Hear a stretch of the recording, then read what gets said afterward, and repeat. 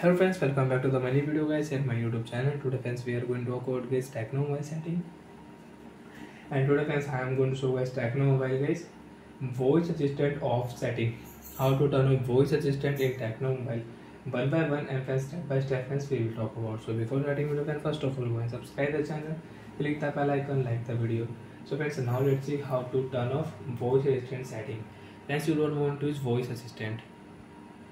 Hello Google. So friends, how to turn off voice assistant setting in Tecno mobile. Open your phone setting guys. After on phone setting friends, you can see this type interface in your Tecno mobile. Friends, in your Tecno mobile, open your phone system setting.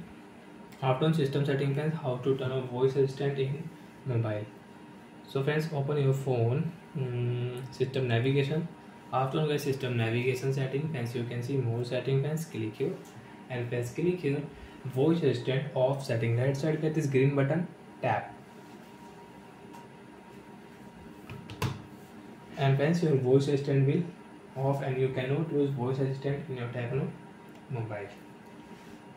Friends you can hold on home button, voice assistant will not activate in your device. And friends again if you click here, so friends you can on voice assistant setting friends, press and hold.